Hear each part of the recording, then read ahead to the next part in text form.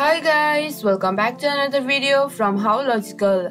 Today in this video, I'm going to show you how you can log in into your account on Cezanne HR. So let's get started. First of all, open your web browser and in the search bar, type in Cezanne HR login. And as the search result, you can see in the first option the link to the website of Cezanne HR. Click on it, or you can type in cezannehr.com. And over here in this interface, you can see the login button at the top right corner. Click on it. It will take you to this interface over here. Click here to log in.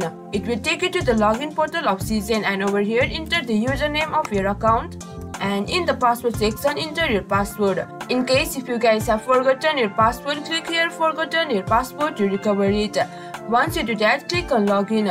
You will be logged into your Cezanne HR account. Also, you guys can click here remember me to stay logged in for further use if you are using a private computer. But I do not recommend you to do that if you are using a public computer for your privacy.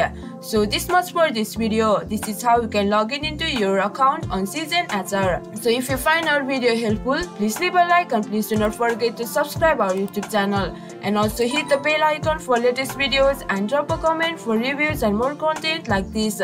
I will see you guys again in our next video. Thank you for watching.